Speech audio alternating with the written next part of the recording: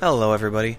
So I wanted to show you the kind of ship I wanted to build with my Wedge Reactors. This is why I released them, because I wanted to use them. This is a heavy trading and hotels vehicle. It goes out to the distances of deep space to trade with whatever miners or homesteaders are out there. It assembles whatever needs to be assembled and refines whatever needs to be refined. And it also offers accommodations, because a lot of these people are not going to have good accommodations, and it'll be like a vacation for them. And of course, people who want to travel between those remote places can also use these accommodations. Those were the berths, but this is the actual, hotel beds. Significantly more expensive to reserve a room than just a bunk.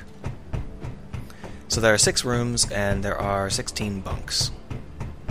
And they're down at the end of these really long arms.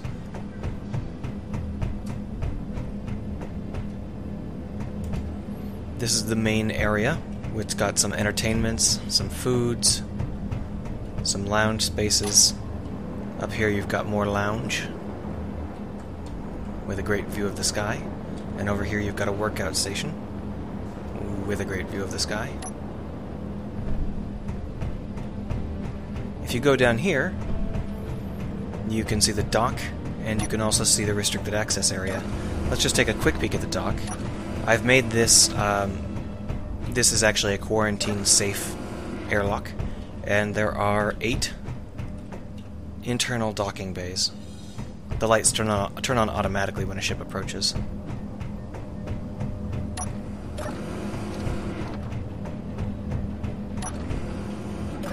Let's go down into engineering. This is why I built the ship, after all. I wanted to build a good reactor. So here it is. You can actually get a glimpse of it from above. So these are my Wedge Reactors. I've stacked up a bunch of them on this side and a bunch on the other side, and they provide all the power this heavy ship needs. And it really hauls ass. I think that these engines might be wrong, the engines I'm using. They're a new mod, and I don't think they've been power balanced correctly. This is where the crew stays, staring out uncomfortably close to the reactor. Here's their bathroom. I actually really like this bathroom design, but I think I may actually produce a bathroom mod. Right now we really only have the choice of this toilet and that shower. The shower is okay, but the toilet, the actual model for the toilet is great, but it needs to have fully integrated systems in order to fit within this 2.5 meter cube. So I'm thinking maybe I'll create a toilet that looks a lot like this toilet, and have variants that have, toilet paper or an built-in sink or partitions, that sort of stuff. There's an exit back here, which actually leads out into these engineering areas, so you can get back there with your little welder and try and weld them. But I don't really recommend it. The crew has their own entertainment area, but they will go upstairs if they require anything more than just a TV and a snack. There are a couple of unusual exits. There is this one, which leads out into the depths of the engine, between the 2 engines, so you can access all of the gyros, well, some of the gyros. And there's this one, which actually goes upstairs.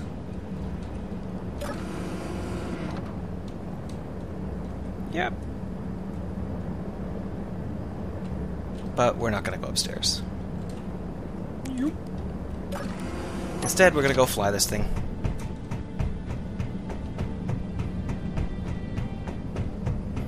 Room for 7 cryopods and hospital beds.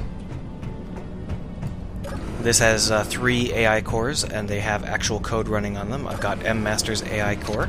I've got Freya to take care of my energy and oxygen, and I've got Tyr to draw me some pretty pictures and keep track of what's broken.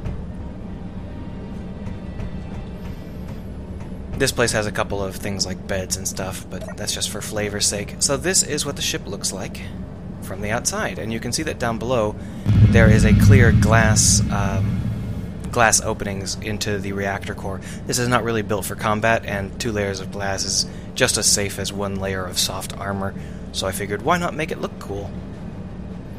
And this is the above side. And what does it look like when we accelerate?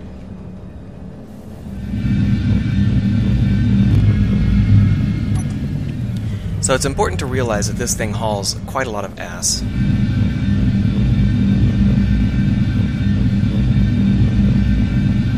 is why I think that those engines, these long engines here, are probably too cheap. Or maybe they're just too light. But, I mean, I strapped on a bunch of them and I'm moving like a fighter. Well, a kind of ungainly fighter. So this is the sort of ship I wanted to build, and so I went ahead and built it. And I really enjoyed doing it. It was a great, relaxing Sunday. Just goofing off. I don't think that I'll be sharing this ship. I could share the world and you could download it, but I released the mod and it got 5,000 subscribers. I've also released some ships, and I think the one that has the most subscribers is 5. So it's pretty clear that nobody cares about ships, unless you do something with, you know, maybe a YouTube personality that comes over and views them. But it's pretty clear that mods are what people care about, and ships are just for kicks. So I'm not going to share this, not unless there is some surprising outcry for getting it shared, and I don't think there will be.